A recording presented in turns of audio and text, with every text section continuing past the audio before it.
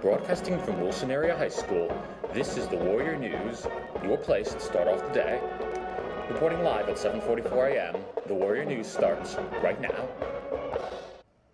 Good morning, Wilson. Today is Tuesday, April 10th, 2018. I'm Peter Rivera. And I'm Brandon Smith. During the month of April, all fifth period classes in high school will compete against each other in an annual Pennies for Patients event. All the money collected will be donated towards Leukemia and Lymphoma Society. See Key Club if you have any questions. Tuesday, April 17th will be the Day of Silence, a national event sponsored here at Wilson by students in GSA and Warrior Club. On this day, participants will remain silent all school day as a way to draw attention to the silencing effects of anti-LGBT bullying. If you would like to participate, please see Ms. Brown in the library by Wednesday, April 14th to sign up and register for a t-shirt.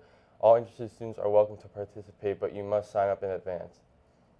Attention seniors, if you would like to be considered to speak at this year's graduation ceremony, please write a letter to Mr. Friedhoff and submit no later than today. The letter should answer the question why I should be chosen to speak at graduation. Seniors will then vote from the acceptable candidates to choose who will speak. The last day to order a yearbook is tomorrow. Only students who order a yearbook by April 11th will be guaranteed a copy. See Ms. Gurrow, room 12, if you have any questions about how to order. Prom tickets are on sale in room 203. Please see Ms. Schaefer if you have any questions or if you need an information packet. Senior members of the softball team, please be sure to turn in your senior day forms no later than Friday, April 13th, so that your bio information will appear on the announcer's sheet on senior night. Senior members of the baseball team, please turn in your senior day forms to the office no later than Monday, April 16th, so that your bio information will appear on the form on senior night. That's all we have for you today, Wilson, but stay tuned for the physics moment of the day.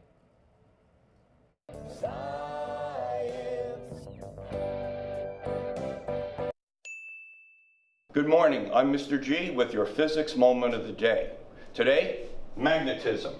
We have a little pink steel paper clip coated with a little pink plastic so it's very visible. As you can see, there's a string holding it down and a fairly powerful blue magnet pulling it up.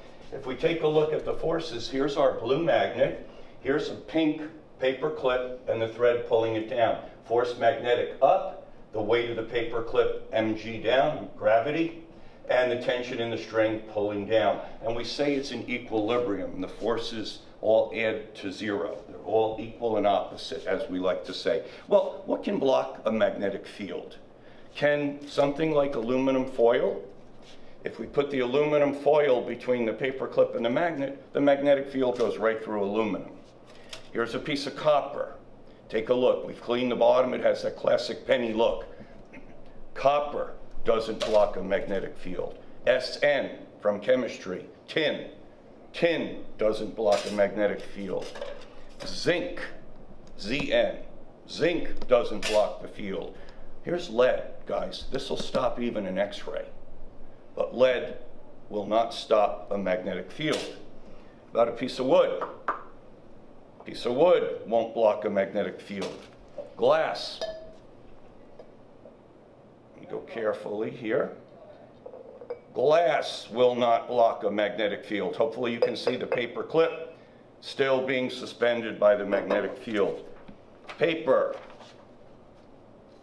No surprise, if wood didn't block, paper doesn't block. One sheet, two sheets,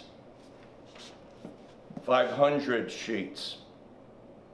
Magnetic field goes right through paper like it's not even there.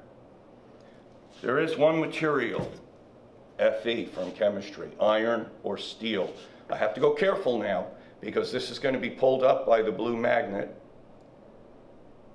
But as you can see, the steel was able to block or deflect the magnetic field. This is why when you go into Home Depot and you have trouble getting signal with all the steel in the roof and the sides, you'll see signs on the wall, free Wi-Fi, because oftentimes you can't get cell phone or data inside a steel-clad building. I'm sure there's places in the high school here where you have trouble getting signal as well.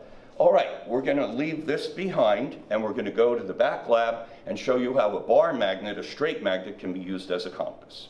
Hi, we're in the back of the lab now, and as you can see, the back wall is approximately north as far as the outside world is concerned. If you look over here, you can see we've marked a magnetic compass and north for your convenience, and we've lined up the fish tank that the back wall of the fish tank is now north. I'm going to take a bar magnet, north on the red, south on the white, and I'm going to put it in backwards.